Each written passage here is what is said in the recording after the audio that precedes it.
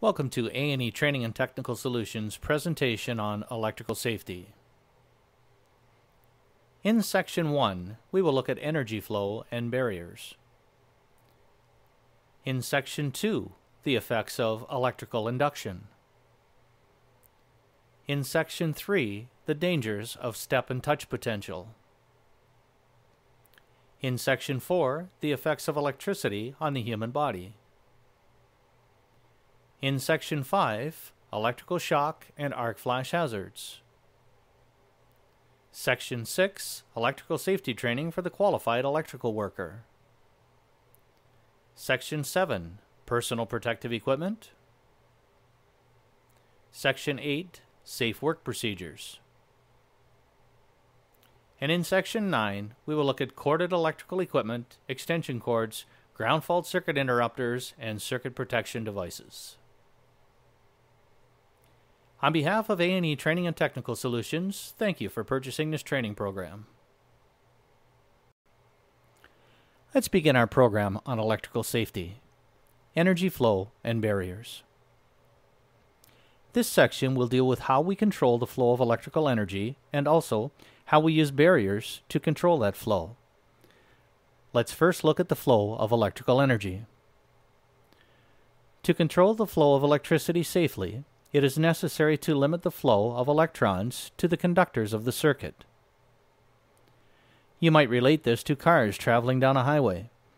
The flow of traffic is controlled by the use of barriers, just as electron flow is controlled by the use of insulation around the conductors. When this flow is controlled, electricity performs its work safely and efficiently. But when the flow of electricity gets out of control, it can be a very destructive and dangerous force.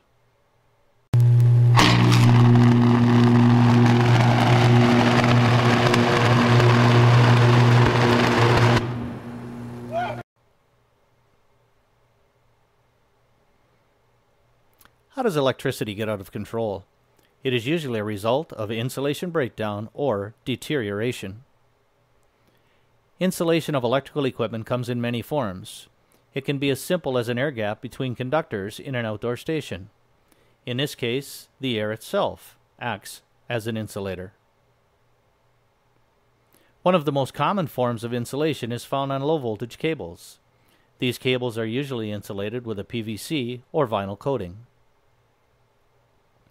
Mineral oil is also used as an insulating medium in transformers and oil circuit breakers. The oil acts as an insulating medium between the live parts and the grounded tank. Insulation deteriorates as a result of contaminants entering the insulation medium. Contaminants include moisture, dust, dirt, carbon, and environmental pollutants, all of which can lead to insulation failure. Other factors that can cause undesired energy flow are overvoltages caused by lightning strikes, voltage surges caused by switching operations, and human error or a breakdown in a barrier.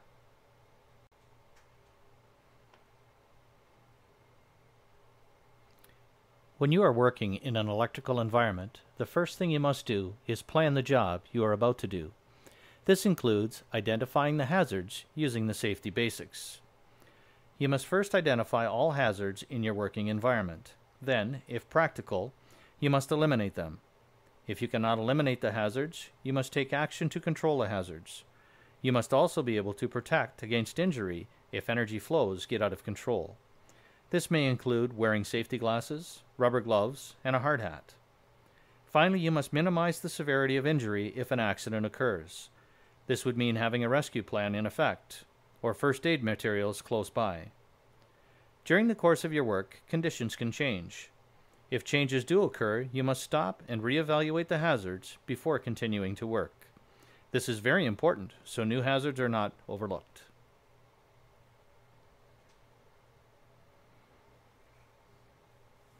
In order to control hazards, we use barriers.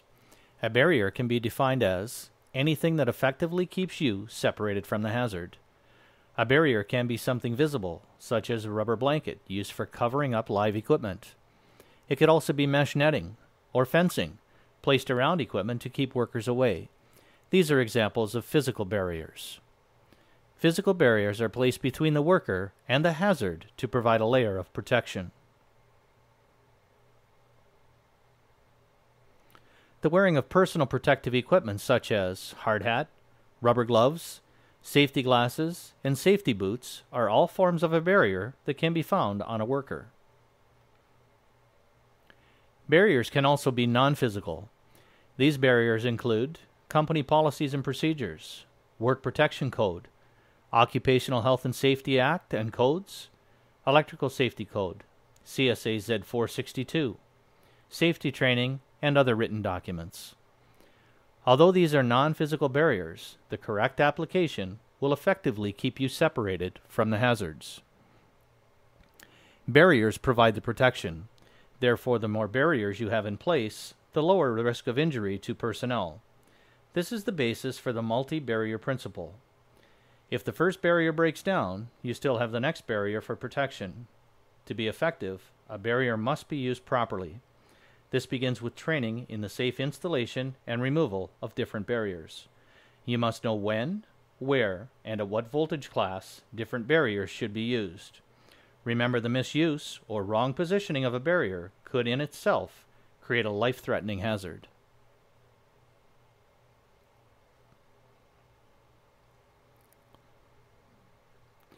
When a piece of electrical equipment is switched out of service, it is considered to be isolated. This means that the equipment has been separated from all sources of electrical energy. Where worker protection depends on the isolation of a circuit or circuit part, the equipment shall be de-energized prior to work being started. Before work begins on a piece of equipment, you must apply portable temporary grounds. When the grounds have been applied, the equipment is considered to be de-energized or drained of electrical charge. De-energizing also includes minimizing, or where practicable, eliminating mechanical hazards. These hazards could include pressurized systems, charged springs, high temperatures, and many others. Grounding is simply the connection of an isolated object to earth or ground potential by way of a metallic conductor.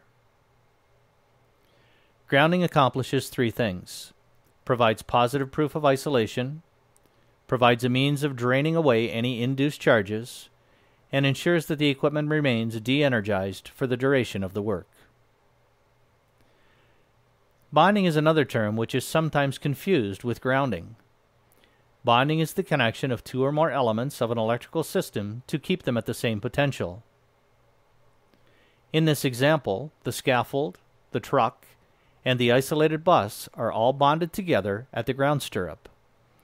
The bonded elements are then connected to ground via the station ground grid.